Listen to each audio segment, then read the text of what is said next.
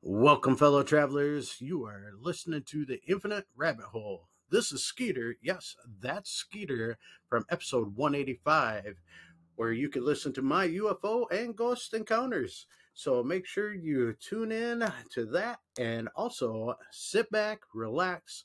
Let's listen to Jeremy, Jake, and Jeff as they talk about whatever this episode is.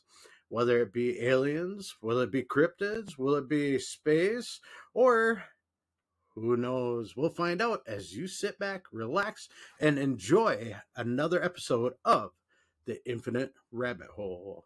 So make sure you like and subscribe if you like the episodes that you're listening to.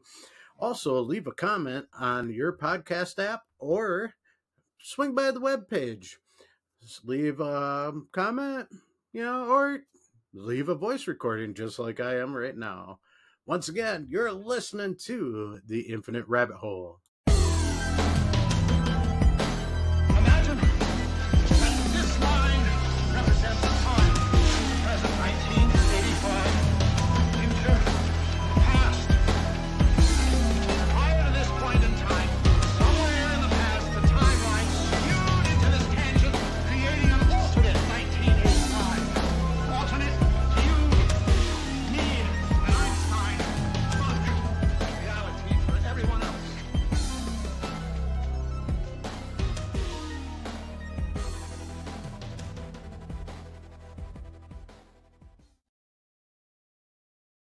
Welcome back to the Infinite Rabbit Hole podcast. I'm your host, Jeremy, and today we're going to celebrate Halloween. Look at us, looking all festive and stuff in our Sunday's best. We are coming live today from twitch.tv/Infinite Rabbit Hole. For any of you listening in on Spotify, Apple Podcasts, or anything else you listen to podcasts on, you can come watch us live every Sunday at 8 o'clock Central Time. Before we jump into the topic for tonight, let's go ahead and visit the guests and see what they're supposed to be. Hefe, What's up, bro? what are you? I am a scarecrow rabbit. Gary, look at you, man. Dude, that's dope. That is dope. Pretty sick, right? I Bro, figured yeah. it was fitting, Infinite Rabbit Hole. Honestly, we all know I'm that guy. I waited till today to get my costume. So I went out to Walmart. They didn't have shit. Went to Target. They didn't have shit. Went to Spirit Halloween. They had a lot of shit. So Well, it's kind of their thing. that's their thing. So we walked around, and then I got this. And like I was saying earlier, I had full intentions to return this thing tomorrow. Sorry, you're going to see me messing with it because it's not very comfortable. But I was going to return it tomorrow, but they were like, nope, sorry, you can't. So here I have a mask. Nice. I love it, man. It looks good on you. It really does. Talks, if you get it right, you see like the mouth moves when I talk, which is kind of sick, but it's crunching my beard, and I don't know how I feel about that. Yeah. Everyone's got to make sacrifices, man. Just shave it. Yeah. Yeah. Go ahead. Beardless pause the Jeff for episode. Halloween. No, we're not doing that. All right, Jake. Whom are you? Actually, hold on. I will shave the beard right now on stream for a $500 donation. Yeah, there you go. There you go. Donate $500, and Jeff shaves his beard. That'll pay for another plane ticket for him to come out. That would. Well, that would pay for a couple of them. It'll pay Crystal for said no therapy. beard shaving. It'll pay for my therapy. Jake, who are you, man? What you doing today? Jeff, who do you think I am? I got a pipe right here. You are I dad? can guarantee it's from a fucking movie. Yep. Dad? A dad? Huh? Is that what he said? Dad? Is that you? Dad, I came back. Turns out they only had milk in Oklahoma. I had to walk there. Kenzar, who am I? It's from a popular movie, National Lampoon. Yeah, it's a Christmas movie. I'm not going to get it. Kids, Well, of course you're not going to get Kenzar it. probably will get it. She probably would. I don't watch movies. I'm Cousin Eddie from Christmas Vacation. Shader's full. Oh, yeah. Cousin Eddie. Yeah. Right. Yep. You don't know. Shut up. You look just like him. Let me tell you. Just like him. Whitney says y'all suck. I put a lot of time and money into this costume. Well, you look good. You look comfortable. This is pretty comfortable. You want to get up and do a spin for us? Nope. Here, I don't see. It comes with the belt and the thing, woo, and the hat, and Ants, huh? Nice. because it's kind of chilly in here. Classy. Well, I'm a man in black. I didn't I go can see far with that. this one. Just thought- like last time. I did the Bunny I thought you Man were for doing Bunny like Man the Bridge. Blues Brothers or something. No, man, it's Men in Black. It's the man in Black. I had the Neuralizer, but I can't find it. I think my kids fucking took it. Looks like Blues. I was saying Blues. You know what, man? You know what? You don't even look like a fucking bunny. Well, you know what, dude? Crystal says that you look like one of the Blues Brothers. I agree, Crystal. Whatever. Terrible costume. And I'm a Blues Brother. I don't care. I was Yeah. supposed to look. Do Blues Brothers have this? No, Men in Black do. I didn't even see that until you pulled it out. Yeah. Yeah, see? That's how far I went with this. Dang, I got that thing for $1.50. nice. Yeah. It's like the cherry on top, man. It's perfect. Actually, they do. They're musicians. That's true. Musicians do wear those little microphone things. Crystal, you're not fun. Stop it. Oh, yeah, look at them. Look at all those Men in Black. Look at them all. They're all in black and stuff. That's literally you. Nah. You're I a got a beard. They don't have beards. man in blues. You never seen that, right? No. Right. Yeah. Not ever. Thanks. I might watch it. All right. Before we get started, after we did our introductions, I want to say hello and thank you to Kenzar for being our very first Patreon supporter. Oh wow! Hey. Thank you. Yay! Yay! Give her the shout out. Shout out. Go ahead and make that announcement. We now have a Patreon. Patreon.com/infinite rabbit hole. Yeah. We got it. I am working on the very first Patreon exclusive episode. And for those that are interested in what it might be, it is an additional part to our Skinwalker Ranch series. So I came across some really good content, and I will present it for Patreon. The question is, this is going to have to be answered by people when this episode comes out, which will be the Tuesday before Halloween. Do you want it done like this episode here, where we read, discuss, or do you want it to be a solo documentary episode? And if it's a solo documentary episode, I'll probably just rewrite the whole Skinwalker Ranch episode and just redo it with the new information added in there. Make it nice and fresh with clean music behind it and my succulent voice telling Succulent. you, That's what I whispering to think. you. In my moist ear holes. Funny guy. I am a funny guy. You are. You are. I am. Yeah. I've been told that before, and I was like, yes. And I'm humble about it, too. Oh, good. Good. One other announcement, we have uploaded all of our Infinite Rabbit Hole episodes to YouTube. You can now listen to us on YouTube podcasts. We are now there. And you can leave comments on every episode there. We've got a bunch of comments. You guys want to hear some? Yeah. Yeah? Let's go. Let's see. The first one is by Valerie Ensign on the Tim Banal episode. She said, "Why are you starting on episode 167? Anyways, good job." Thanks, Valerie. Appreciate that. This is on a short. We've been posting shorts on YouTube lately. On one of the Men in Black shorts, Musclebird 9761 says, "I love you, Jake." Yeah. And I said, aw, back. Yeah. And we don't know who that is. Nope. J Dogs Full commented on our Flat Earth conversation that we had with Declassified Dave. He said, "Contact Flat Earth Dave and get him to come on and educate you. He likes small shows as long as they are Globers." We're a small show. I'm a Glober. I've had Flat Earth Dave on my show twice. Have you? Yeah, man. Well, why don't you reach out to Flat Earth Dave for us then? Why don't you reach out to Flat Earth Dave? Listen, guy. Listen. We're trying to network. Yeah, so network. Yeah, through you. Just a little parasite class. Yeah, you guys just Whatever, Some more man. shills, just parasitics, just sucking the. Okay, I'll hit him up. I'll let him know. Thanks, man. Appreciate that. I got you. We have a comment on the Younger Dryas episode. This one's from Dr. Suri Anarayanan 9256. Perfect. Nailed it. He says, we must take a Geiger counter to measure radioactivity the next time we see vitrification on megaliths. We might find proof of pre-Diluvian nuclear war. Thanks, Doc. I appreciate that. I'm with you. There could be something there. Good stuff. And then we have a plethora of comments from somebody on the Patterson Gimlin film episode 15. Episode 15. You guys ready for this? These are kind of funny. Ready. There's a lot of typos. Let's see. One of you said, turns out they weren't able to make a suit this good until 40 years later. You're wrong.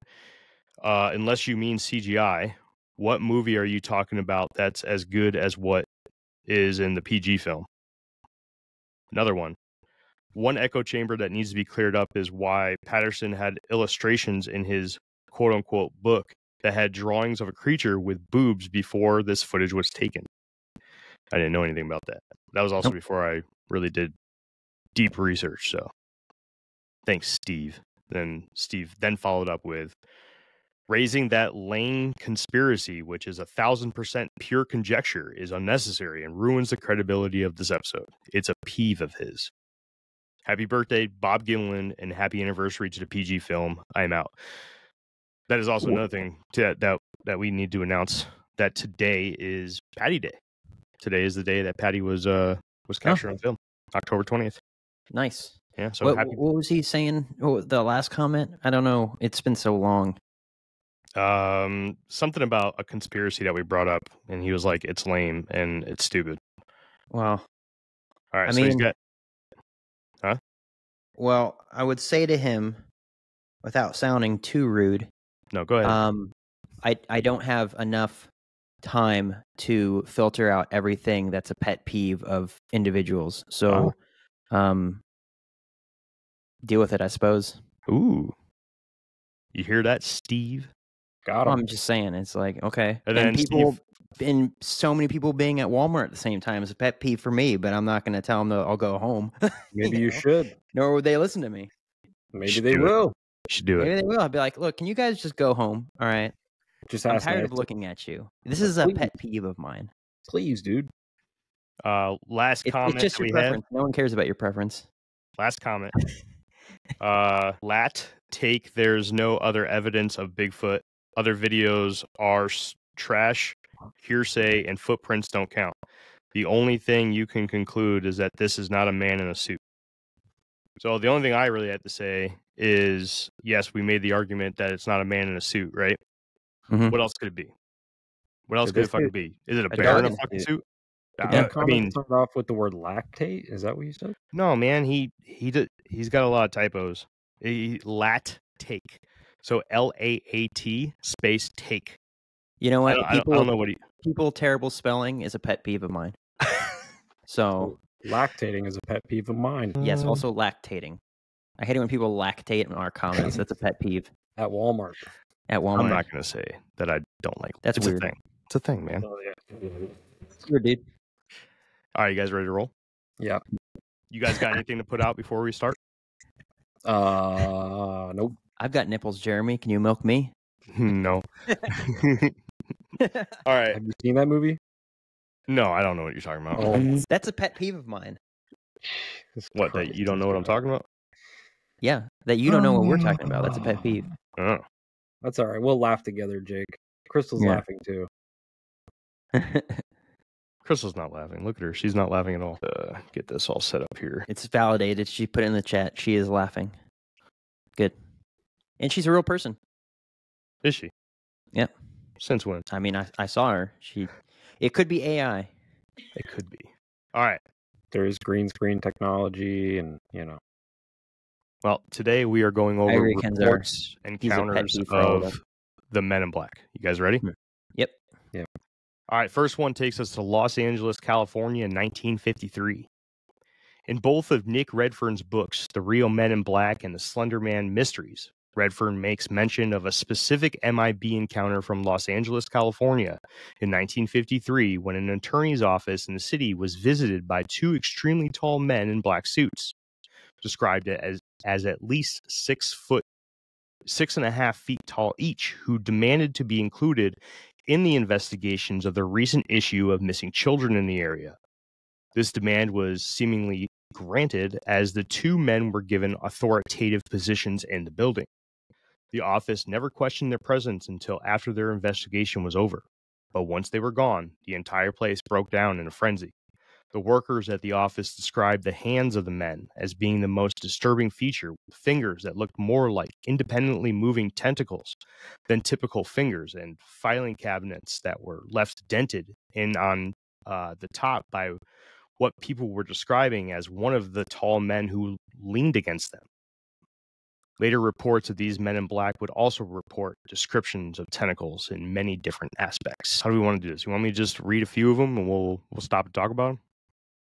Yeah, we'll do that. Good answer. that. Thanks. Yes. Thanks, Jeff. Fuck. Parkersburg, West Virginia, November 2nd, 1966. John Keel mentions an encounter reported to Mary Heyer that included an unnamed man and his coworker who were driving home from work after dark when a craft came out of the sky and landed in the highway between them. A strange man dressed in all black walked out and towards the two men. He spotted a large grin and had his hands tucked under his armpits. The man asked the duo what they were doing and a few other questions such as where they lived and who they were before walking back to the craft and lifting back into the sky. Then a few months later, the son of the man who reported the incident to Heyer called her office and asked her to not ever print anything about what his father had told her. When she asked why, he stated, quote, "Look, don't use my name. I don't want to get involved in this thing. That scientist fella told me," before being cut off by Heyer asking about who is this scientist that you're talking about. The man explained that a scientist from Ohio had stopped by their house and told them not to spread anything about what they saw that night. The really strange thing about this visit was that the father, son, and father's coworker had never told anyone about the incident at all, due to the fear of being labeled as crazy. He just knew every detail about what happened that night. Keel would go on to explain that this would seem to be a report from a crackpot, but that exact same thing happened on the exact same night on the exact same stretch of road. Another man had reported, I put it there again, reported the same thing, but this man would report the incident to the police. That man's name was Woody Derenberger. Sound familiar? Yes, it does. Good job, guys. And we'll do one more here. Parkersburg, West Virginia again. November 2nd, 1966, 7 p.m. Woodrow, a.k.a. Woody Derenberger of Mineral Wells, West Virginia, was driving home from a day's work as an appliance salesman when two vehicles drove past him in haste while on the highway near Parkersburg at about 7 p.m. The second car was very large and had no external lights on when it overtook Woody's position. But something else was off. This thing he originally thought to be a large truck was not touching the ground at all. Instead, it was flying low to the ground and looked as if it were pursuing the first vehicle. As the flying craft overtook Woody, it turned towards the side of the road and came to a complete hovering stop and lowered to the ground. The craft was larger than your typical vehicle and was shaped like a kerosene lamp with a large bulging section in the middle that tapered off on each end. As the craft lowered down to the road, Woody had to slam on his brakes and safely stopped his vehicle about 8 to 10 feet away from whatever it was that lay in front of him. Woody sat in awe as he watched a door appear from seemingly nowhere and observed a man walk out and towards the driver's side of Woody's vehicle. Woody would later describe the man as being about 5 feet and 10 inches tall. He had slicked back black hair, an olive complexion, wore a dark overcoat with what Woody believed to be a shiny green piece of clothing underneath. Woody watched as the man walked up casually, with his hands tucked under his armpits, as if he were hiding them, before Woody received a strange signal in his mind that sounded like spoken words. He soon realized that it was the man who was walking up who was mind-speaking to him. The words that rang through his mind without the stranger ever moving his lips said, quote, "Do not be afraid. We mean you no harm. I come from a country far less powerful than yours." Woody and the stranger had a short conversation about some basic topics without Woody ever lowering his window. As the craft closed up and lifted back into the air, some of the questions that Woody remembers were asked about the city of Parkersburg, Woody's job, and where Woody lived. As the men were finishing up with their telepathic conversation, the craft lowered back down to the road, and the unfamiliar man told Woody that he would see him again, and that his name was Cold. Cold finished the encounter by mentioning that Woody should report this conversation and that Cold would see him again soon. That night, when Woody returned home, his wife was highly concerned and begged Woody to contact the police about what had happened. Eventually, he would give in, which sparked a long story between Woody, the public, and an alien humanoid from a faraway planet called Lanulos named Indrid Cold. If you would like to hear us do a deep dive into the amazing story, I recommend checking out our 4-part series that we did in episodes 73 through 76 with special guests Ashers from the On Wednesdays We Talk Weird podcast, as well as episode 93 with special guest Tanya Derenberger, the daughter of Woody, and episode 159, our remastered documentary episode of the Indrid Cold story, where the complete story is presented without any conversation or side topics at all. So I can't do a Men in Black episode without talking about the one most famous Man in Black that was never actually a Man in Black, and that was Indrid Cold. Will Smith. Sure. I don't get it. Tommy Lee Jones. No, Tommy Lee Jones was the real one, bro. Yeah. Something just occurred to me that I just kind of had to throw out there. Yeah. Why are people contemplating or actually calling the police to report something strange when no crime is being committed or anything like that? Like, I wouldn't call the police and be like, "Oh, I just saw a weird looking car on the road." Is that something that used to happen back in the day and then people just don't do that anymore? Because it's just like, it's not an emergency. I didn't see anything illegal. No one's being hurt. It's just like, I'm not going to call them up and be like, "I saw a light in the sky," and be like, "Okay, cool." Well, people used to get arrested for having weird cars, so. Oh, yeah. Yeah. Yeah, so it's like, it's kind of thinking about that. I was like, why would you do that? Wait, what are you asking exactly? Why are people either talking about it, contemplating it, or actually calling the police because they see something strange that's not something like, it's not an emergency? Because you got Karens out there, bro. You got Kens and Karens, man. You see somebody parked in a parking lot that's not supposed to be there, they're calling the cops. You see some kid walking around with a hoodie on, calling the cops. You look at him wrong, calling the cops. It's just like, That's true.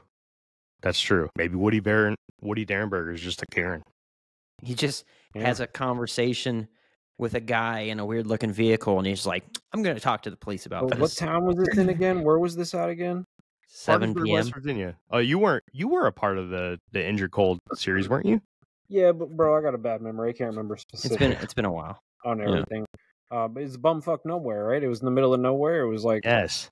Yeah, so come on, man. He knows his neighbors. He sees a weird fella out there in the sticks. He's calling old buddy Frank, Sheriff Frank. Hey, we got to let you know what's going on here, man. Hey, there's a guy out here with a suit on. Yeah, what's that all about? Came out of the sky. Yeah, looks like he might be the lawyer type. Yeah, he has his hands in his armpits. He's buying up all our land. Take a pop shot at him. All right, Blew me a big kiss. ag. He's one of the big ag guys in here. Who's this?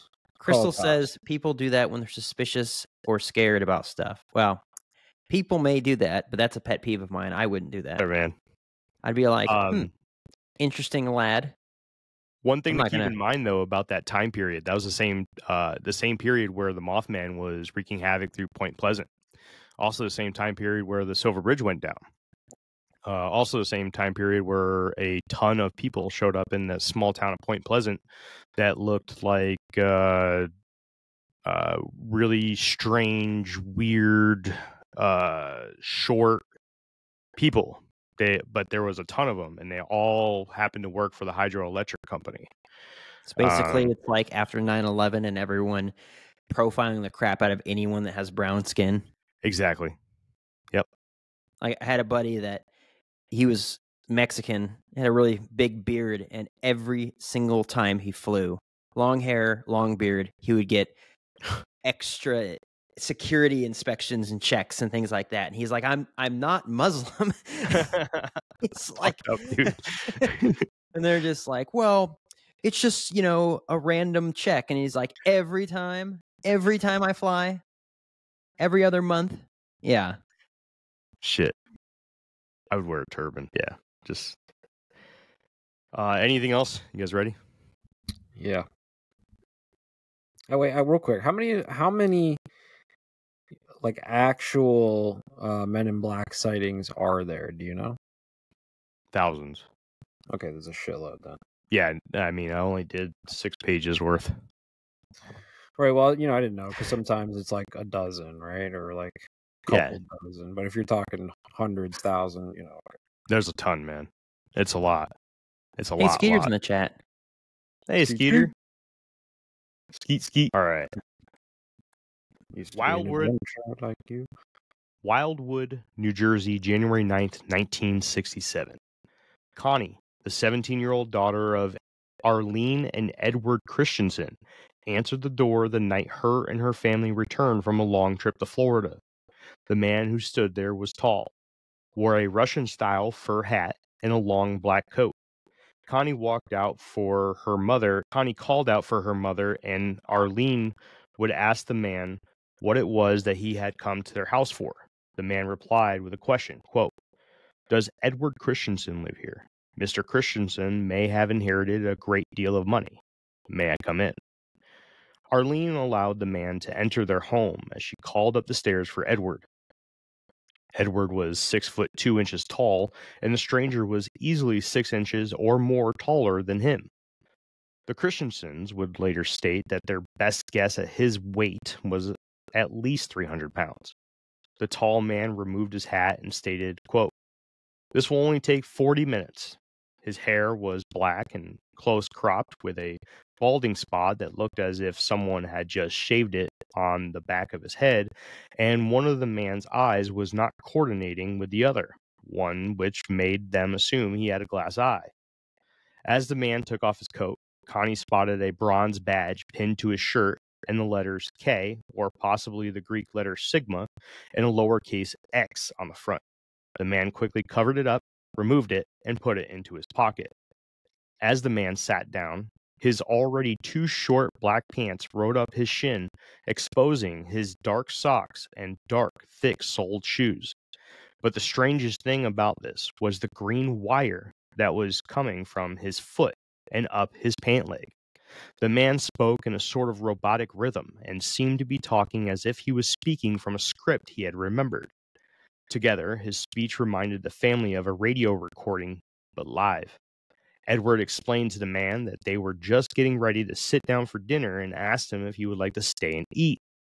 The man, who would eventually introduce himself as Tiny, replied in a raspy, asthmatic voice that he was on a diet and he would like a glass of water in about 10 minutes. Tiny would begin by taking out a small notebook and pen and began asking Ed a few identifying questions, such as history of schools, scars, and past addresses. After 10 minutes of his face getting progressively redder, he turned to Connie and asked for the glass of water he had mentioned.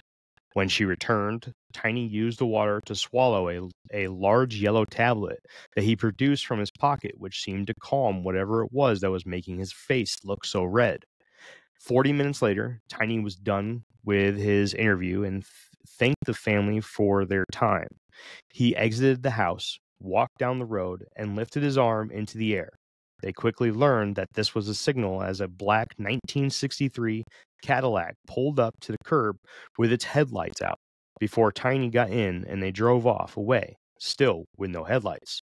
This encounter with a strange man becomes an instant possible Men in Black event once you know that the Christensens had a prominent UFO sighting in November the previous year. Southside, West Virginia, April 1967. An unnamed man from Ohio was driving along the Chief Cornstalk hunting grounds on a rainy night when a black figure sailed above his car and began to give chase as he tried to accelerate away. Quote, "It was at least 10 feet wide. It was doing over 70. It scared the hell out of me when I saw it move ahead of me and turn towards the river." In October, about 7 months later, he was getting home from work when he walked in on a strange man dressed in all black standing in his living room. As he reached for his light switch, the strange intruder took a picture of the homeowner with a blinding flash. While he was rubbing his eyes, trying to gain his vision back, the home invader raced past him and got away. Gallipolis, Ohio, December 1967. One of the most discussed encounters with the infamous Men in Black around Point Pleasant that year was when two short men dressed all in black entered into the office of Gallipolis, Ohio branch of the Athens, Ohio Messenger, a local newspaper building just across from the Silver Bridge, and confronted the very same Mrs. Mary Heyer, a reporter for the newspaper. The men who Heyer described as being possibly twins had stated, quote, "We hear there's been a lot of flying saucer activity around here." This came as a shock to Heyer, as literally a few days prior, the Silver Bridge, which stood just yards away from her office window, had collapsed into the Ohio River, killing 46 people 3 days before Christmas. It is easy to understand her confusion when an event like this happened, and someone come walking into the building of the local newspaper asking about UFOs during this particular time. Things continued to get even stranger when the men began asking if Heyer had been told by anyone to, quote, "What would you do if someone did order you to stop reporting on flying saucer sightings?" Which Heyer promptly replied, quote, "I tell them to go to hell." And the man promptly left. Then the eeriness of the situation took another step up when later that same afternoon, another man entered the doors of the Messenger who was also dressed in all black. But unlike the other two who were tidy and well-groomed, this man seemed disheveled with a ragged suit and untamed hair. One particular detail about the man that Heyer found disturbing was the extreme length of his tapering fingers. The man introduced himself, quote, "My name is Jack Brown. I'm a UFO researcher." Immediately following his introduction, Mr. Brown asked in a stuttering voice, quote, What would you do if someone ordered you to stop printing UFO stories?" This didn't sit well with Heyer, as she asked the man if there was any connection with the two men who had paid her a visit earlier in the day. Mr. Brown's response was that he was a friend of Gray Barker's. Gray Barker was from Clarksburg, West Virginia, a little over 100 miles away. Soon after a few back-to-backs with Gray, John Keel, and the local UFO sightings, the man promptly left, and Mary Heyer was left with a very strange feeling about the three men in black that paid her a visit that day. All right, let's talk about them. People are way too trusting, man. Yeah. Like I wouldn't even allow, like, and I don't do anything, but I wouldn't allow a police officer to like just walk in my house or anything like that. Like, let alone someone unannounced being like, "Does someone live here at this address?" Because some vague response, "Oh yeah, come on in." Like, it's just like, it's like anyone can. You could go on the Onyx Hunt map and look at my neighborhood and see who owns every single house. Like, that is not a valid reason to just let someone walk on in. Yeah. And it was like, people, I guess back in the day, were way more trusting, and you could even do the whole, well, small town living, blah, blah, all that sort of stuff. Yeah, well, that may be true, but if I don't know you, you're obviously not one of my neighbors. You're not just going to walk up in my house. Like, you know what? So you can case it out and break in later. Like, no. Yeah, that's a good way to get Dahmered.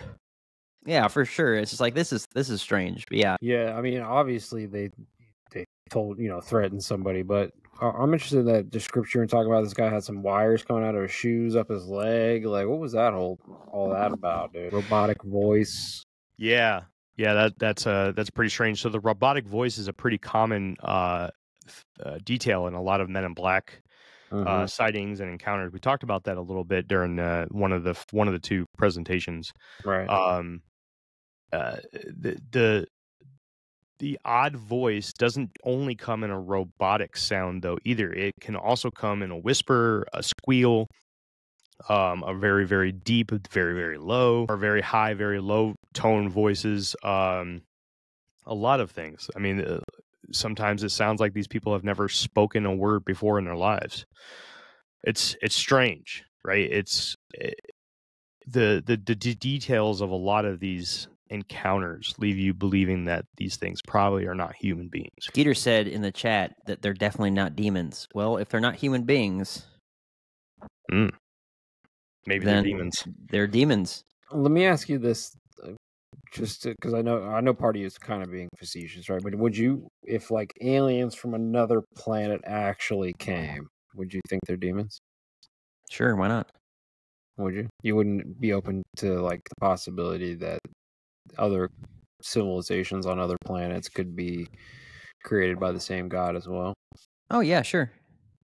You know, saved just the same, or in another fashion, perhaps, maybe, if need be. Yeah. I mean, I suppose like that's it's all a possibility, but You saw the Pope said that recently, right? well, Like, the Pope says a lot of stuff. yeah, the Pope, obviously, right? The Pope is trying to get all the world religions together under one banner. Like I think the Pope is a lizard, personally, but I'm not a Catholic. I'm just saying, you know, calls himself the Holy Father, was just a blasphemous title for any human being to have. Like he doesn't sin, right? It's funny because his Instagram keeps getting caught because he keeps following like OnlyFans girls on Instagram. So yeah, there's that. That's our Pope. Does he control his Instagram? Someone's doing it. I mean, like realistically, is the Pope controlling his own Instagram? You think Who that's... knows, man? Maybe he does. Maybe. No, bro, come on. Maybe he does. Maybe he's like, man. 99% of like celebrities or entertainers aren't controlling their own social media platforms for the most part. Maybe one or two of them they might, you know, like their ex account or something. But I do my own. You're right. We are celebrities. But the Pope, come on, bro. Crystal says he's too old to understand it. For one, yeah, you're probably right. One of his bishops who's in control of his Instagram keeps following his OnlyFans models, and it's not a good look. Yeah, well, but also, kid said that the pipe is way too old. He can say a whole bunch of stuff, right? It's just, you know, it's weird, especially when he goes against the Bible, which he's supposed to be like, you know, the head of the Catholic Church, representing like the intermediator between God and all the Catholics, following the Bible, and he says stuff that goes completely against Scripture. That's pretty strange. It makes a lot of people wonder, but yeah. Wasn't there like a lot of talk back before he was the Pope that like, or like right when he became the Pope, that like, oh, he's going to be the last Pope? Like there was some prophetic... Yeah, something like that. And then also from like some monk from like 1200 years ago or something like that. I heard something like that, but also it was kind of strange because the last Pope retired. They're supposed to like die, apparently, and then the next one takes over. So that was weird too. They're like, you know, did he just kind of get pushed out?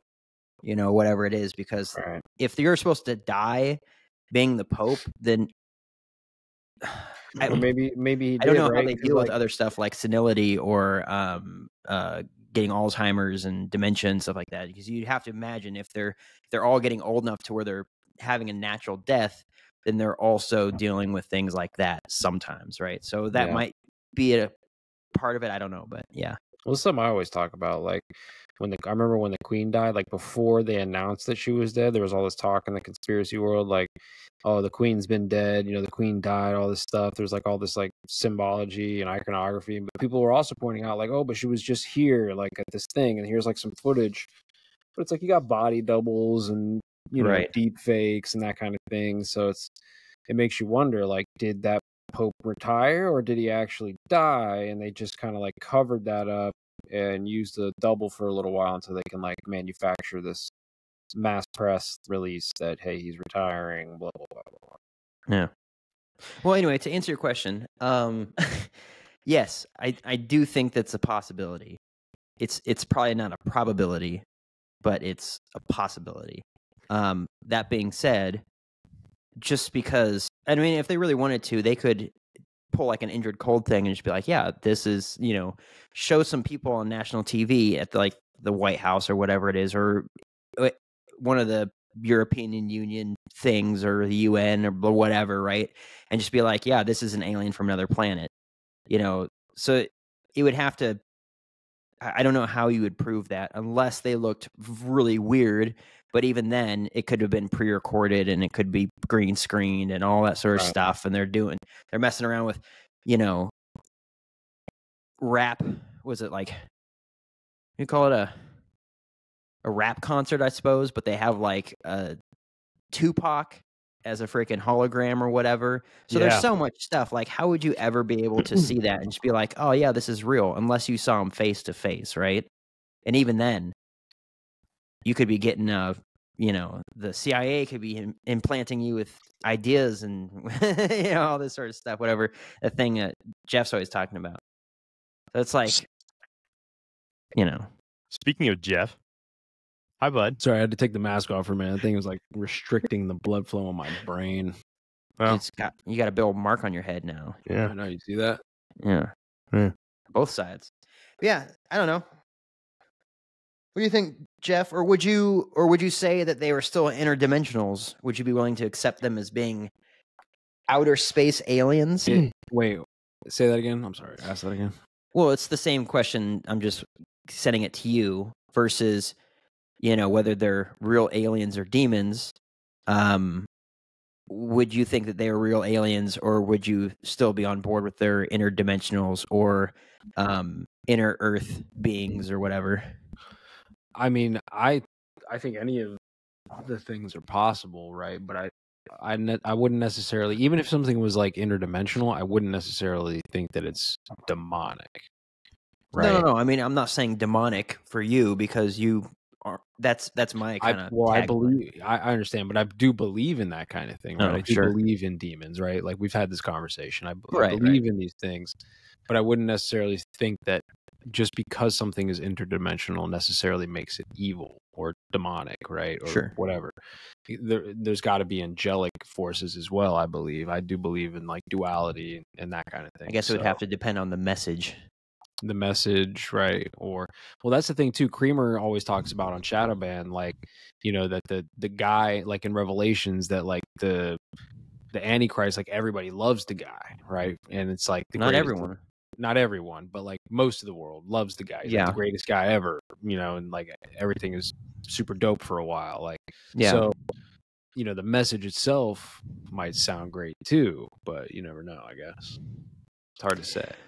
Well, I would say that there would have to be a level of discernment and, I mean, someone comes around toting like the idea for world peace and all that stuff. I mean, I'm not the wars all the time, everyone dying guy, right? I'm not saying that, but one of the things that the Antichrist is supposed to do is make a peace treaty between Israel and all the other nations, right?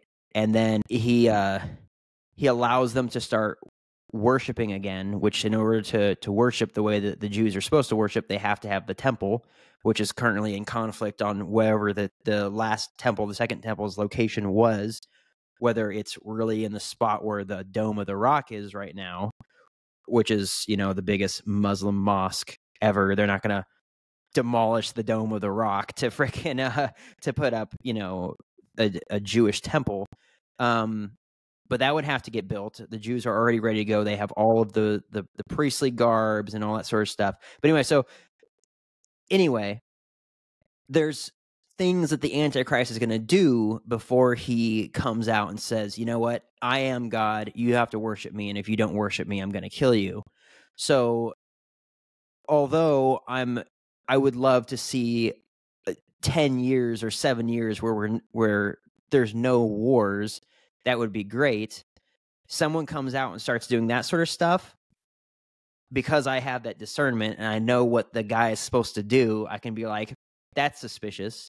Versus everyone else, which would just be like, sure. Oh yeah, this is great, of course. So it would have to be with the message. It's like, yeah, a spiritual being, whether it's angelic or demonic, but what's the message, right? Because in the fallen world today, it could be something that the whole entire world wants to rally behind, but anyone with any biblical sense would be able to look at that and be like, well, that's not actually good, right?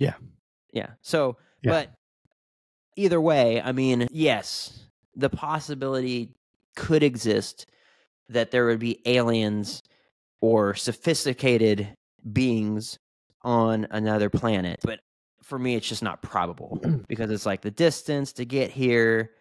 How would you do that? How long would it take? And it's certainly when it comes to UFO sightings and they have freaking landing lights, and I'm like, nah. Yeah, I see so much of this like UFO propaganda coming out now that it's just like the more it comes out, the more I'm like, here we go, man. It's like, fucking heavy right now too. It is so heavy, bro. They're all I think is just they're about to hit us with the we got to come together, the one world order thing. We have to destroy the enemy, shoot a nuke at them. Yeah, fight the bugs, dude.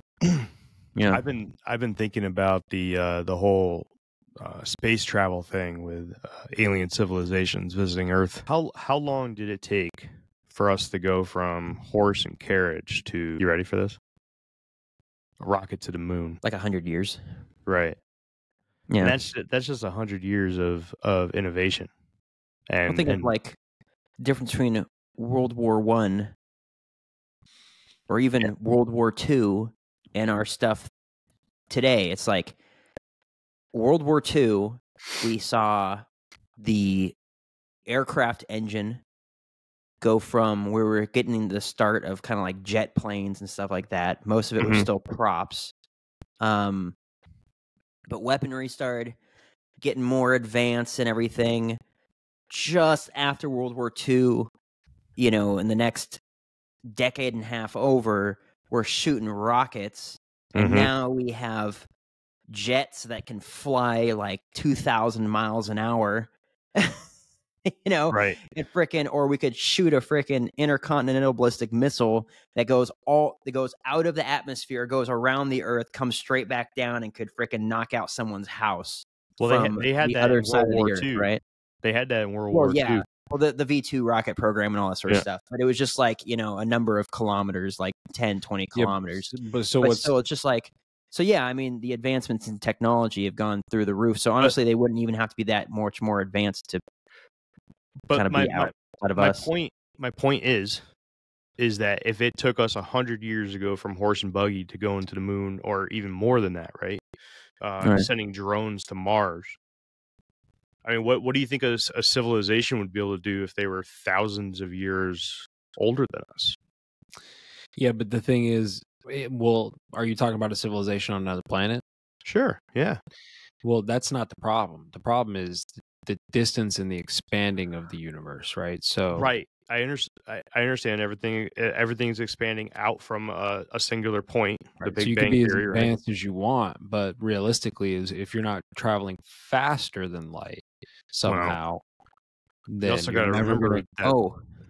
You also got to remember that there is theoretics of wormholes, and if a civilization can master that technology, master that science, master that mathematics that's needed in order to manipulate wormholes, that's a whole different story. Maybe, I don't know. To me, that's like a cheat code. Like when I think about that, and I don't like that too much. Like I try not to play games with cheat codes too much because it just ruins the game for me. But like for real, and like I get that that's like an actual thing, and people think about this. Well, who knows? It's theoretical, but theoretically, it's an actual thing. But I like to think of it more like if it's possible, then in the expansion and the distances, like it's more interesting for me to think about like maybe a civilization has to travel in a certain direction through the universe in order to get to certain things and can't go the other way. So if we're all expanding, there has to be like a certain trajectory of expansion, if that makes sense. Like this object is moving away from this one. So maybe they could travel to this. Come closer to your mic, friend.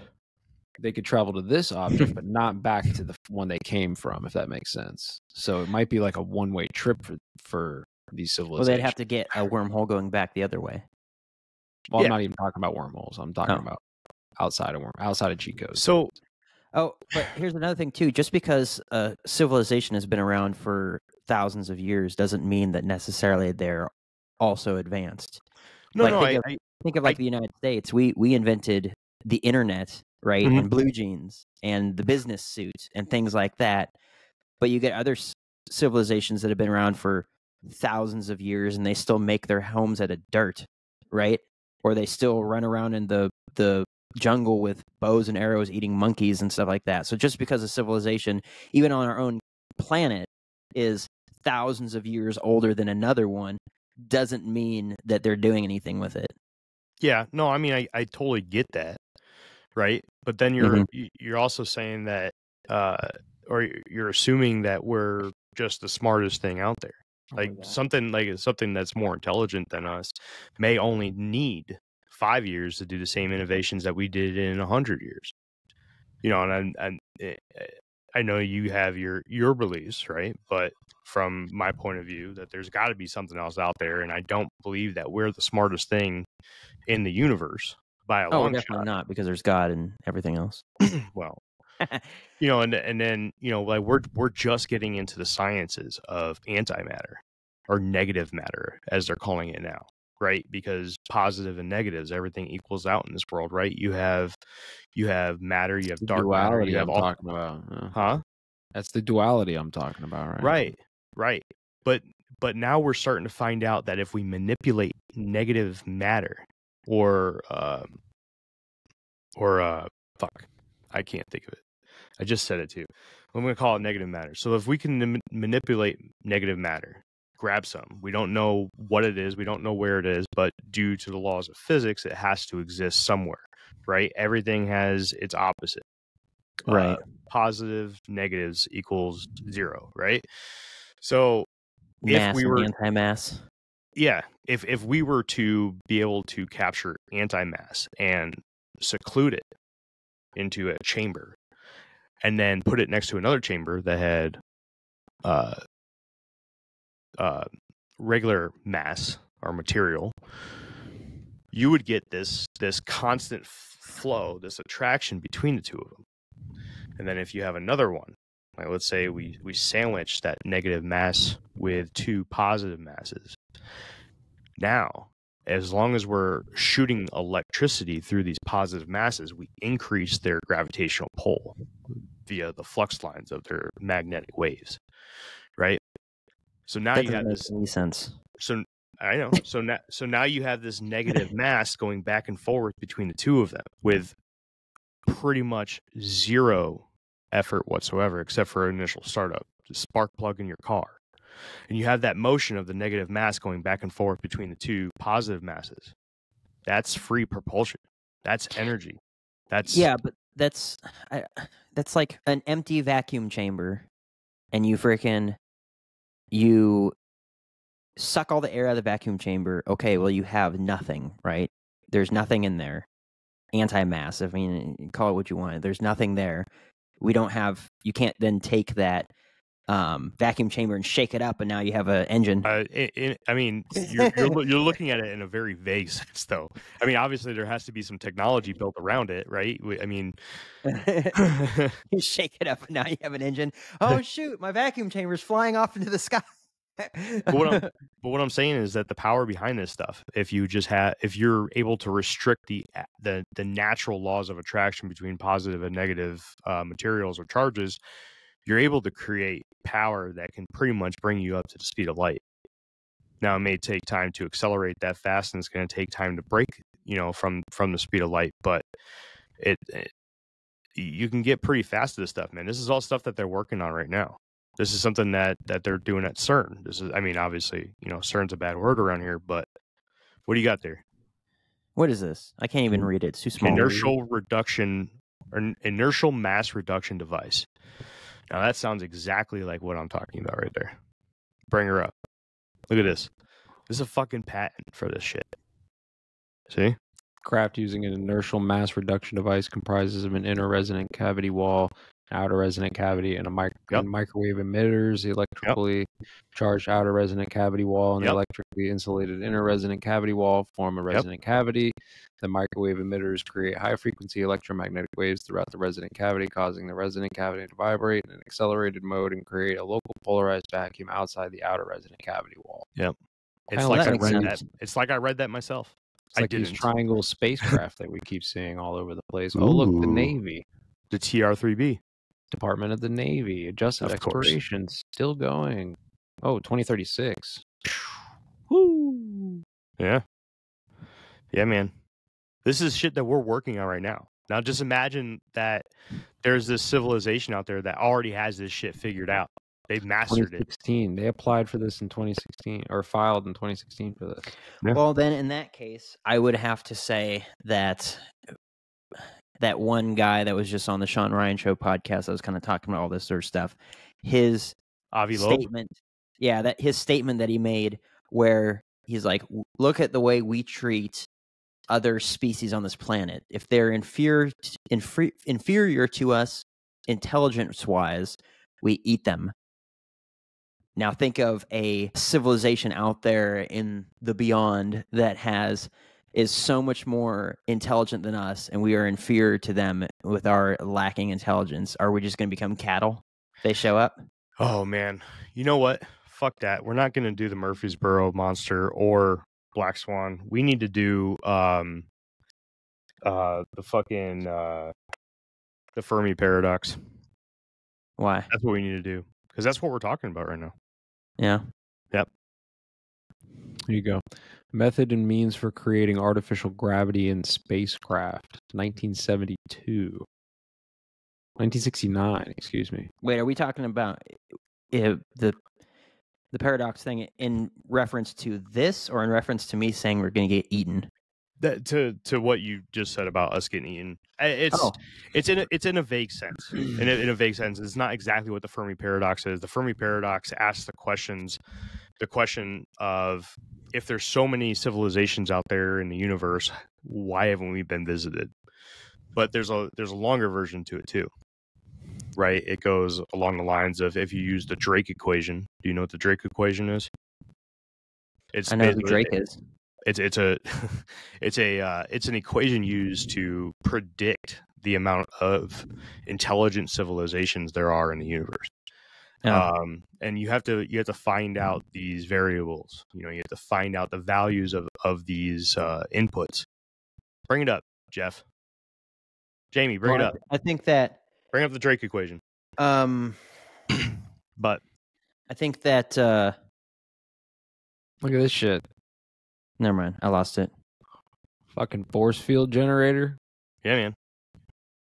Bro, they're building. I'm telling you, they got breakaway civil. They got fucking space cruisers and shit up there, man. They're doing it. They've been doing it. I think they've been up there for like 50 years, probably, with like space destroyers and. Could you imagine getting one of them little? I don't even know what they're called, like floating jet skis that they have in Star Wars that they're zipping around in the woods with. Getting one of those things. Yeah, versus like a motorcycle. That'd be dope, dude. I know Jeremy's never seen any of this shit, but like any of these, like, Babylon 5, Star Trek, Star Wars, like any of these ideas where you have like these giant fleets of, Klingons. Jake learned a new term yesterday. Do you remember it, Jake? A new term? Yeah. Was it yesterday? Yeah. No, it was 2 days ago. 2 days ago when you were over at my house, and I was working out in my little makeshift gym down here. Is that where the term space is? Operas. Space operas. Anyways, I told Jake, I was like, I don't like space operas, and he's like, space operas are just people singing in space. And no, space operas are just Star Wars and Star Trek, that kind of stuff. Dune. Which is weird because it's all aliens. You like aliens? Yeah, not that kind. Look, in the multiverse. I'm not a big epic guy. I need science behind it, man. There's no science in that shit. It's like 2 movies, but no one watches the second one. It's the same thing with like Marvel movies, man. I'm not a fan of Marvel. because all they do is they add like these bright explosions and they dangle some keys in front of you and they're like, look, be entertained by this.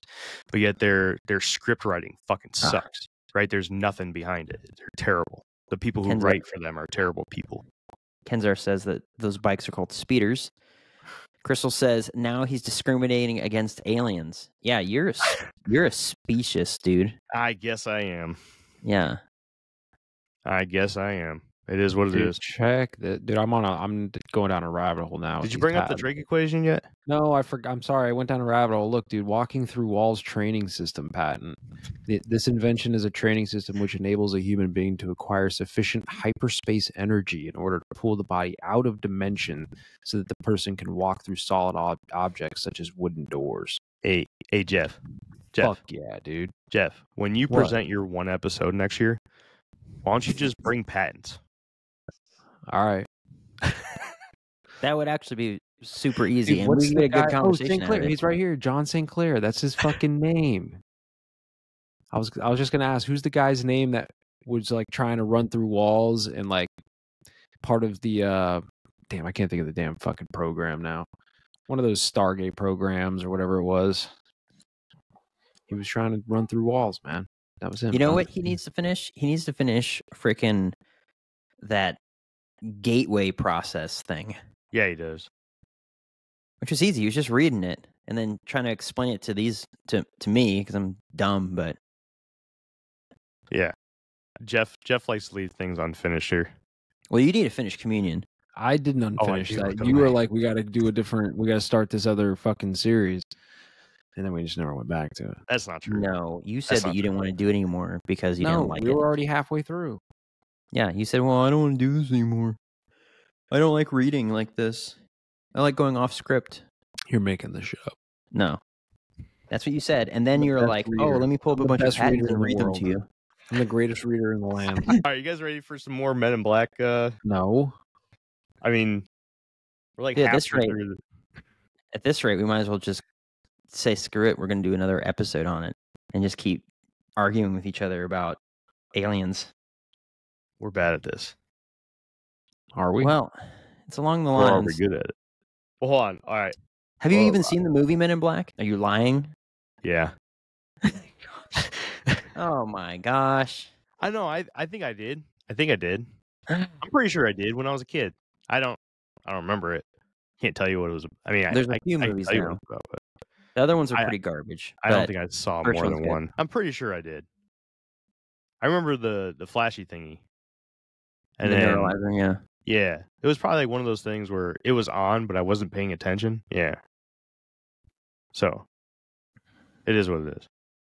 Crystal, I can't kidnap him because I gave him a firearm. And he would use it on me. Pew, pew. I'd have to go all out. I couldn't just show up and be like, hey man, let's hang out.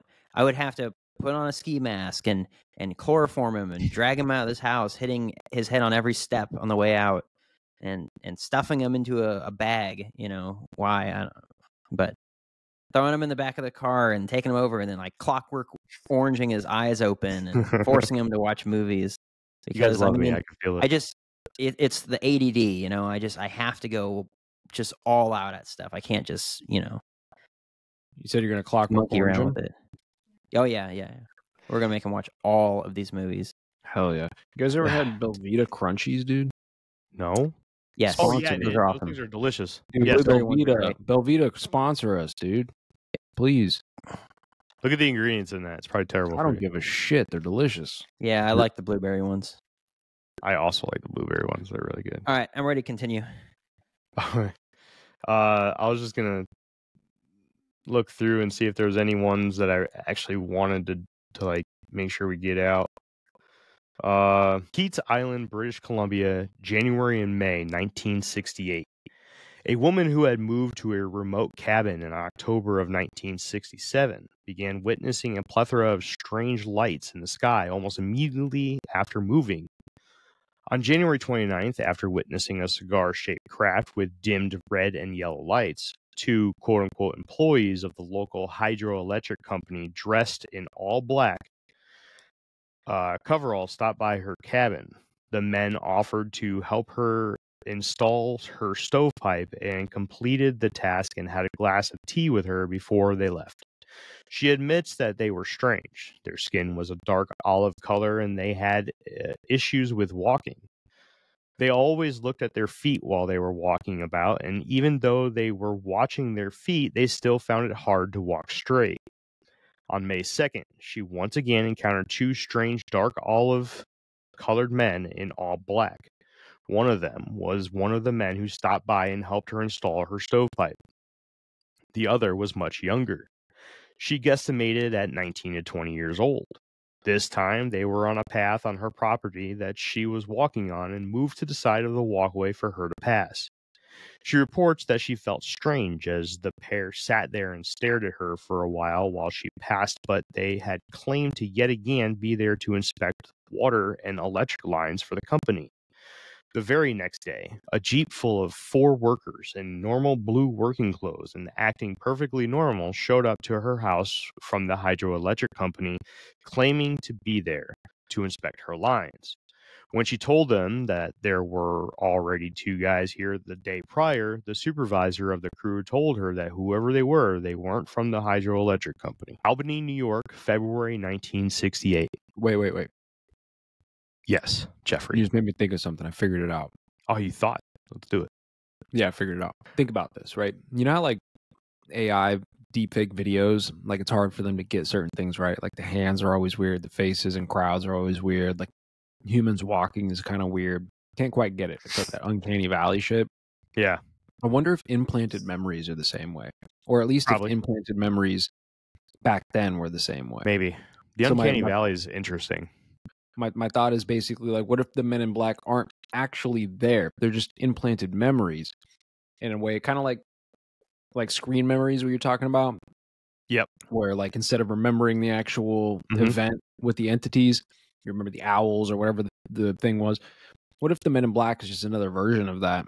And it just can't quite get that uncanny valley thing down because it's not human. So it doesn't understand fully how to represent a human in these false memories. That is an extremely interesting point of view on this. I like that a lot, actually, because when we were talking about the screen memories and the owls and how they were imperfect, right? Some owls would be wearing these boot-like things, or they would have a human-like face or a human-like appendage or some sort of bipedal appendage on them. The screen memory theory tells you that they can't master their craft. They're not mastered at it yet. They're not perfect. And if you apply that to the Men in Black story and theories, then it makes a lot of sense. It really does. And I mean, in that case, you could be dealing with one or two things, right? Most likely, you're dealing with either an extraterrestrial being, whether it be from outer space or a different dimension, or you're dealing with the government. Interesting. I like it. I like that. Brought to you by reading. Yes. Velveeta Crunchy. They have to know. You're going to get us sued. All right, you guys ready to move on? Albany, New York, February 1968. An avid UFO investigator named Jennifer Stevens reported a strange incident.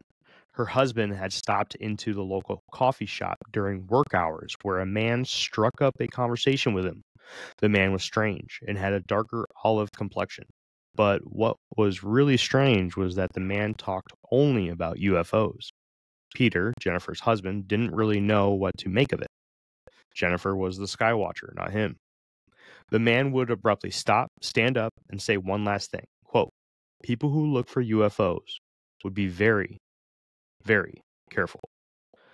Jennifer would get in contact with John Keel about the incident, and when Keel asked Peter to draw the person he saw, Peter drew 2 of them. One they sent to Keel, and the other they kept for themselves. A few weeks later, their house was broken into during the night. The only thing that they could find missing was the sketch that Peter drew of the strange man. 2 months later, Peter died of unknown circumstances. Jennifer was convinced that it was tied to the strange man and her UFO research. So she immediately stopped everything and anything to do with the subject of UFOs. John Keel would go on to use Peter's drawing whenever someone would report a run-in with a member or members of the Men in Black, which was typically met with confirmation that it was the man that they had also encountered. Arcadia, Florida, 1972. Author Timothy Beckley mentions in his book Curse of the Men in Black the story of former FBI employee Patricia Hyde, where in 1972 she witnessed a strange object in the sky over Arcadia, Florida. This, of course, sent her down the UFO rabbit hole, as it does with so many others. Shortly after, she would be approached by a man with sharp and thin eyes dressed in an all-black suit. The man sternly told her, quote, "You will stop investigating flying saucers." Decatur, Illinois, early 1970s.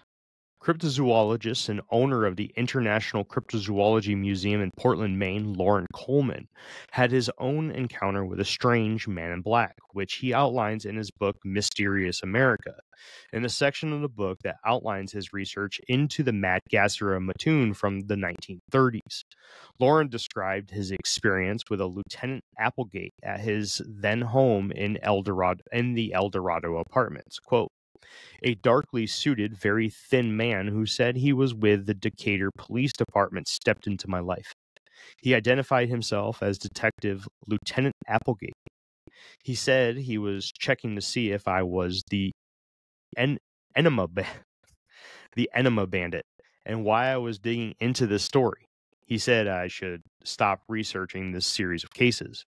A few days after the encounter with the strange man, Coleman attempted to contact him by way of the Decatur Police Department when he was shocked to discover that nobody matching the name of Applegate or the man's physical description ever worked in the department. I'll do one more. Mexico City, Mexico, 1975. On May 3rd, 1975, Carlos Antonio de los Santos Montiel was flying his private Piper Aztec 24 airplane when shortly after taking off from Mexico City, he was surrounded by 3 flying saucer-like craft. The saucers shadowed him for a while until he randomly was lifted from 15,000 feet to 15,800 feet in elevation without his control. Immediately after, the saucers flew away at incredible speeds and Carlos was left alone the rest of his flight. Several weeks after this encounter, he was driving to a local news station to be interviewed about the event when a car forced him to pull over on the side of the road. A strange man dressed in all black approached Montiel and sternly stated that I would be unwise to appear on the show. Montiel was so shaken up from the encounter with the man that he did not appear on the show and remained very hesitant to speak about either encounter ever again. All right, let's talk about it. Hefe, you got to come back. There he is. My bad. Yeah. Rick Bear, what's up, bro? First time chatter. How you doing, bud? How you doing, Bear. Rick? What's up, Rick? Hey, if you're in the chat and you're not following the Infinite Rabbit Hole, make sure you hit that follow button. Hit the follow button for us, Rick. Appreciate you. All right. So what do you guys What are we think? talking about? We're talking about Men in Black. We've been doing it for 3 days now. Yeah, I mean, No, we had an interview last time. Oh, we did, didn't we? You're right. Yeah. You're right. Yeah. Well, Skeeter says that we need to cover where MUFON started because it's from Barron, Wisconsin, and it's not far from us. for those that are unfamiliar with MUFON, there's probably not a lot of you, but I'm sure there's 1 or 2 listening to the Infinite Rabbit Hole right now that are not familiar with MUFON. That is the Mutual UFO Network, and is one of the absolute biggest networks or organizations in the study of ufology. yeah, man. Look, I mean, I don't know. I think I've pretty much exhausted my thoughts on what the Men in Black could be, right? There's a million theories. The one that I just came up with a few minutes ago is probably my favorite so far, right? The janky, cheap, fake screen memory Men in Black. And then, of course, there's obviously like actual, what you could call them the Men in Black, right? Like 3-letter agencies will come knock on your door if you see some shit that's classified or, you know, whatever the case is. So both. Yeah. Both. I'll do one more. I have a couple other sightings and encounters, but I'll do one more just because it's from Idaho, and we know somebody from Idaho. So Who do we know from Idaho? her name's Whitney. also known my as wife. Roland. Yes. Yeah. Um, She's from Idaho. So we'll knock out this Idaho one, and there's plenty of content to do multiple Men in Black episodes. So maybe somewhere down the road we'll revisit, and I'll tack on the other encounters that I did not cover. We're already an hour and a half into this recording, so gotta start wrapping her up. So, you guys ready? For the story. Yep. North Idaho, mid 1970s. A doctor mentioned in Nick Redfern's book, The Real Men in Black, who wanted to remain anonymous, tells of a story when he was asked to look at an abrasion on a young boy's arm. When the doctor asked the boy how he had gotten the injury, the boy told of how it was, quote, the space doctors who had given it to him. The boy elaborated and described how he watched a strange airplane land in the woods behind his house. He was curious and entered the woods to get a better look. There he came across strange-looking people who captured him and brought him to another craft and what would later be described as conducting medical and intelligence tests on the boy. The boy didn't really put much weight into what the doctor didn't really put much weight into what the young boy was telling him, as he believed it was just a case of the boy's imagination. But 5 years later, two men dressed in all black with black hats and black sunglasses showed up at his door asking about the boy's story. The unnamed doctor asked the two men why they wanted to know information on the boy, in which the one in front, who did all of the talking, claimed that they were just simply curious. The doctor relayed very vague details of the boy, but nothing about the strange things he claimed. The men in black seemed to accept the answer, as a stiff smile arose on the one's face, and they left in haste. So other than that, I do have stories from Orchard Beach, Maine, and another one from West London, England. But I think that we got the really good ones out of there, at least today. Have you thought about making like a page on the website where you just drop like all these, maybe like a blog of sorts? Ooh, like on the Patreon? I could do that. You could do that on Patreon. Yeah, that's a good idea. I could definitely do it. Yeah. So, final thoughts. I don't know did we do final thoughts on the last Men in Black episode? I don't think we did. I don't think so. Let's do it now. Hefe, are you sticking with what do you think the origins of them are? Even if they're screen memories, what are they? Well, I think if you're in the chat, by the way, go ahead and sound off of what you think they are, and we'll read them off here.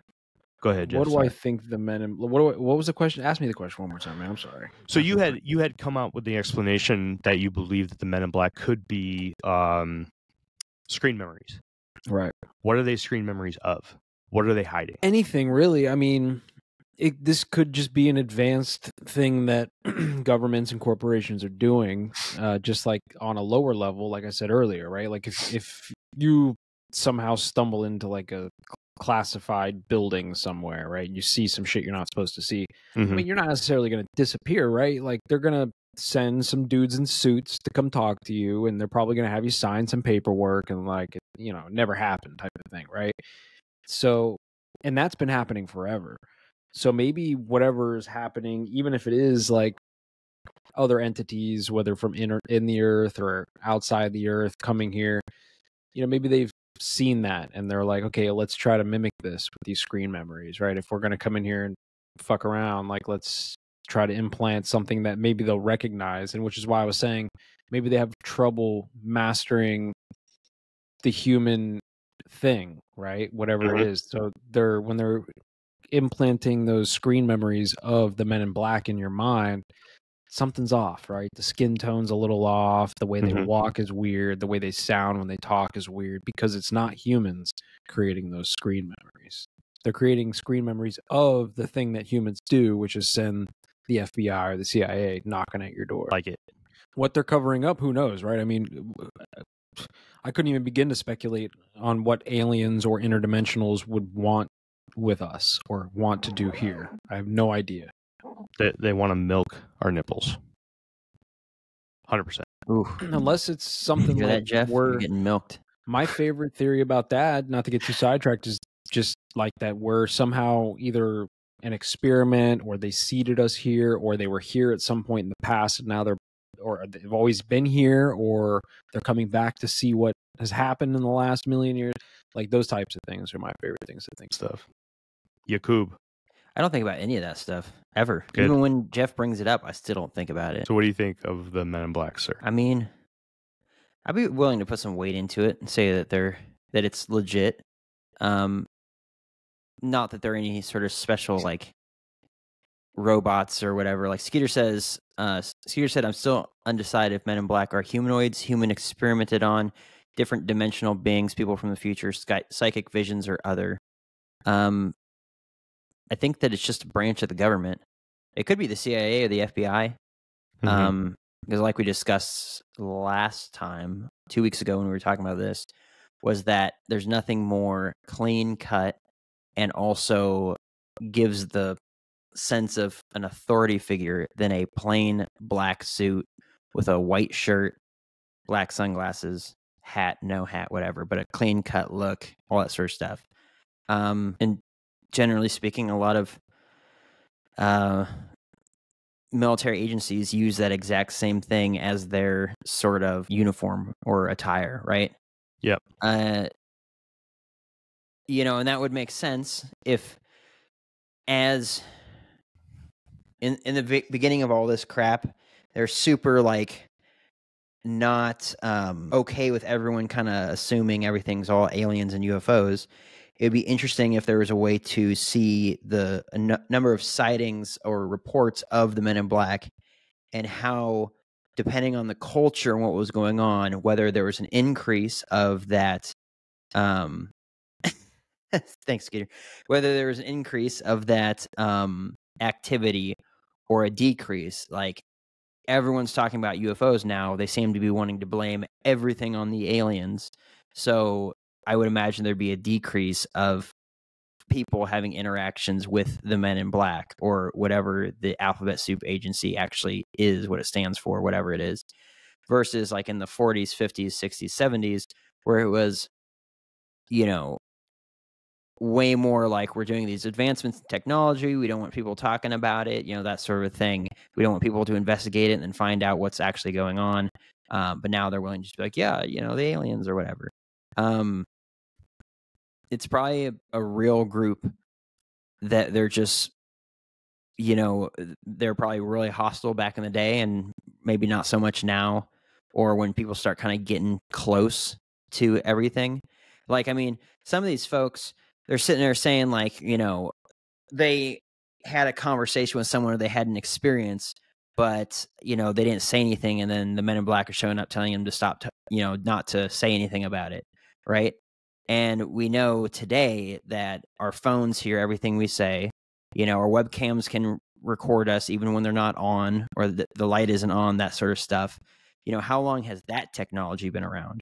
Yeah. Where people are just being constantly watched and monitored all the freaking time. Now, I get it.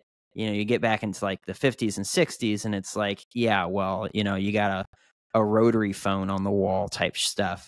But that's not to say that, you know, high level technology, the stuff that may or may not have gotten us to the moon, wasn't already around, and they didn't have, you know, tabs on people and incidents and things like that. And especially if it was, you know, military or, you know, black budget, you know, experiments going on in a population, they would have tabs on everybody, you know. So maybe it was like, we flew this craft over this house, we're going to go to every single house in this neighborhood and tell them, don't say anything about what you just saw, or we'll get you, or whatever it is. And maybe they come up to some of the neighbors and be like, 9 p.m. on a Friday, dude, I was asleep, you know, type stuff.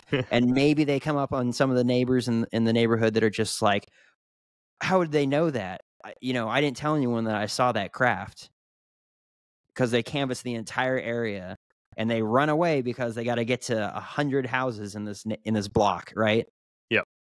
So it's like, it could be that, you know, but I'm leaning more into the belief that, yeah, it's a real organization with real people, but their motive, who knows? Besides, it seems to shut people up. And if they don't shut up, then they disappear. or they die, right? My Their house broken into. my personal opinion on the Men in Black. I think my personal opinion with the Men in Black goes hand in hand with the explanation of UFOs that I discussed in the last recording of the Men in Black, where they're potential time travelers. I mean, and that's kind of a fantasy answer for you too. It's what I want them to be honest with you. I think that'd be a really, really cool concept. Jake's probably right though. They're probably just government entities, something from the alphabet soup boys. But I in the land of my wants, needs, and desires, I would like them to be from time and be time travelers, the guardians of time. They fly around their little flying saucers and stop people from ruining the timeline so that we can all have babies and stuff. My only problem with that is that we see them and we talk about them, and just by that, I mean, we are talking about them right now. So we are You going down the fucking topo line? I don't know what that is, but we're fucking with the timeline, right? Like that alone is fucking with the timeline. Unless this is how the timeline's supposed to be. So you got to then- remember, we're close. We're close to disclosure. It's coming, right? Right? No, I don't believe so. No, You don't think definitely so? I think No, I not think at it's all. coming. I think it's coming. No. I I think do. what's coming. I think what's coming is a disclosure, but not the disclosure. I think what's coming is a fair. a disclosure of a bunch of lies, fake disclosure is coming. where every Fair. single question that has a little bit of snazzy stuff or a cool answer is like, oh, we'll talk about that in the closed session. Yeah, it's all going to be closed sessions. It's all going to be unknowns. It's all going to be potential threat to national security or global security. It's going to be, you're going to get the fucking bullshit answer, bro. They're not going to ever tell us. You know, the only way that you're ever going to find out that like actual aliens exist is if like they show up in mass and just make themselves known. And even then, Well, it's questionable, right? When you talk about all these conspiracies with 5G towers and hologram technology and all this type of shit, and voice to skull technology, which could be like video to skull technology. Think about that, right? Like, right.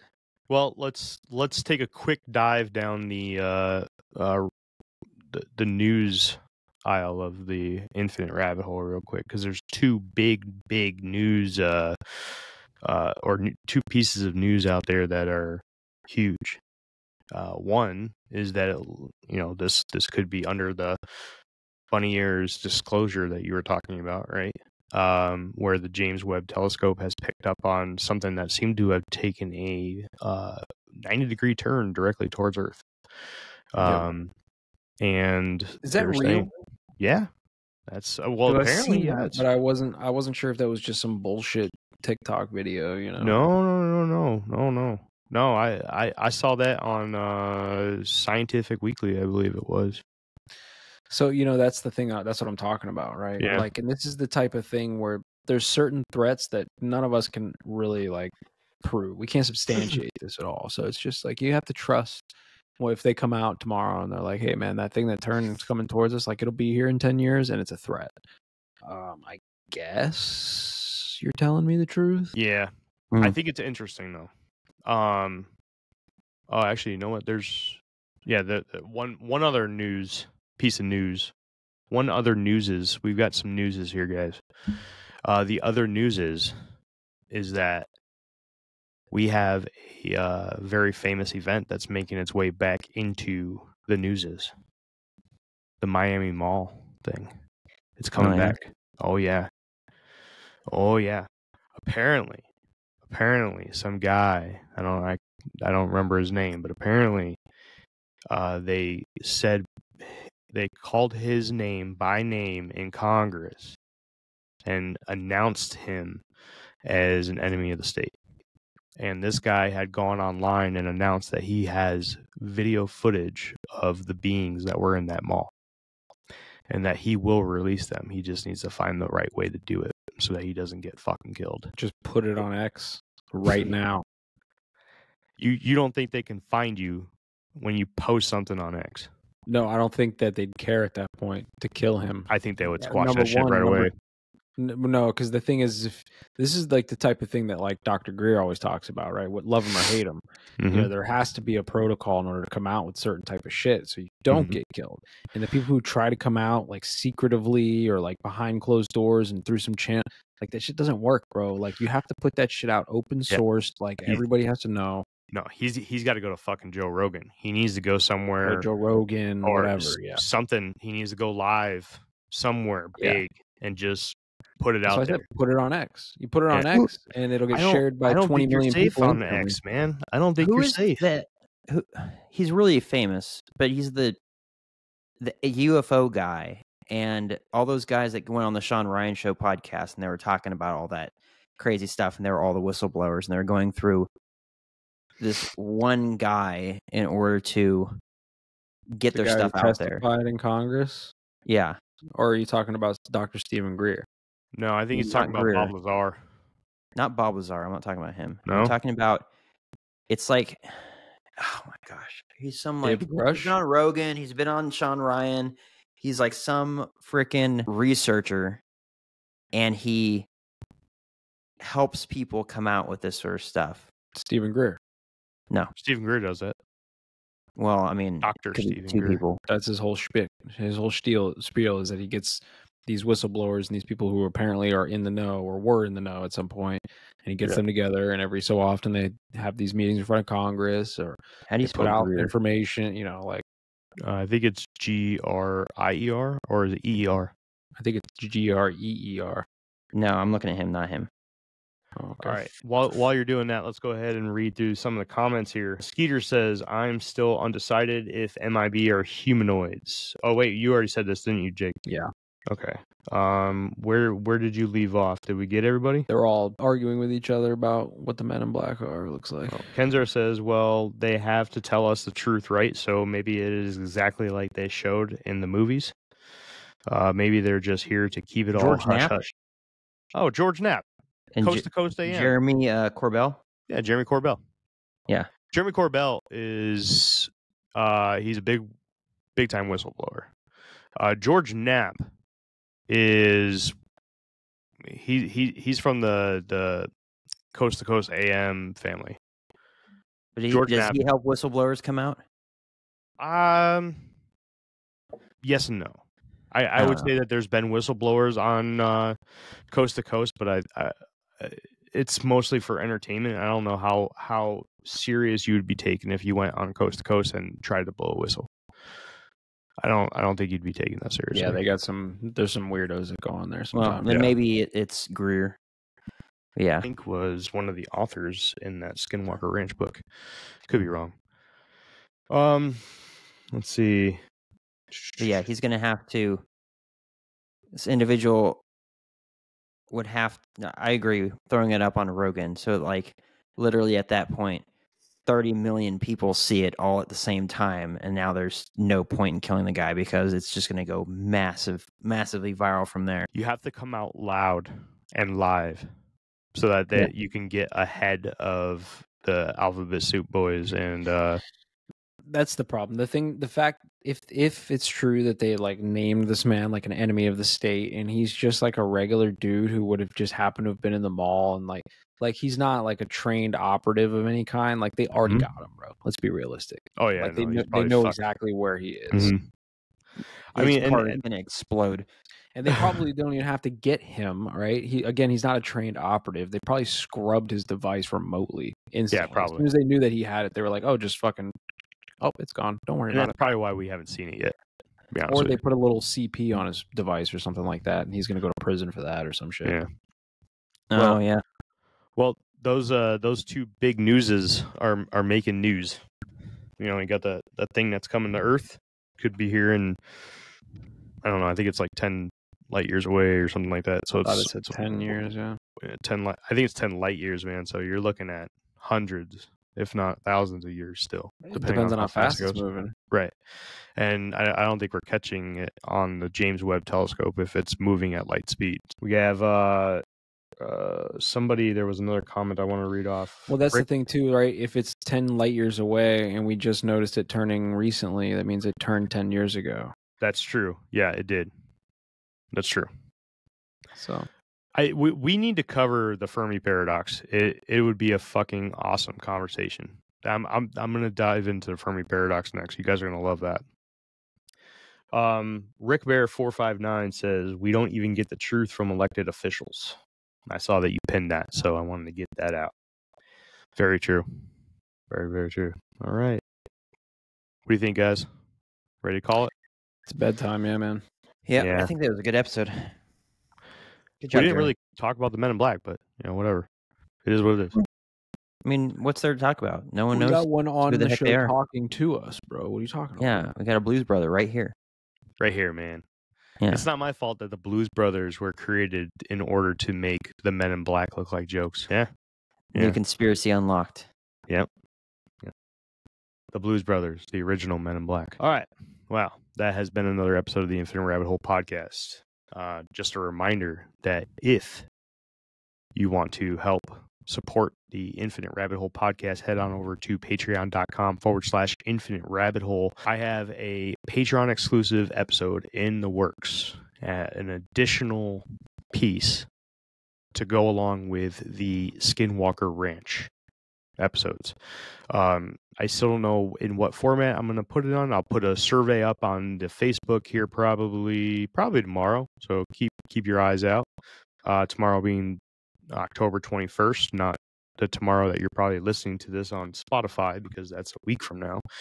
So keep your eyes out and let me know what kind of format you would like for Patreon. And yeah. Thank you again, Kenzar, as our first patron. I do appreciate that. You're awesome. Thank you, Kanzer. And for those that are still listening, twitch.tv/Infinite Rabbit Hole every Sunday at 8 p.m. Central Time. You can come watch the Infinite Rabbit Hole record live and be part of the chat. Until next time, travelers, we'll see you right here in the next fork in the path of the Infinite Rabbit Hole. Bye, everybody. Bye. Leave a voicemail on the website. Oh, yeah. Leave a voicemail. Go to the website, infiniterabbithole.com. There is a red button in the bottom right for you to leave a voicemail for us. Say something like, hey, this is so-and-so from so-and-so's company or podcast, or I'm just so-and-so. You're listening to the Infinite Rabbit Hole. Simple as that. We'll throw it out there. You got a business that you want to advertise? This is the way you do it for free. We got you. Shoot, you want to sell something on OfferUp? Yeah. Throw it in the voicemail and we'll throw it out there. Fuck it. Do it. All right, guys. We'll talk to you all later. Goodbye. Hey, everybody. Thanks for checking out the Infinite Rabbit Hole podcast.